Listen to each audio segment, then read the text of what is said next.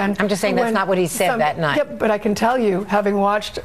when you watch how women reacted to that in real time, which Lilly, Ledbetter, and these other women who are trying to, they have a left-wing agenda that they're trying to make an issue of a statement that women didn't respond that way, and that I understand there may be partisans who respond that way, but real women out there in the working world appreciate male and female bosses who accommodate their schedules and time.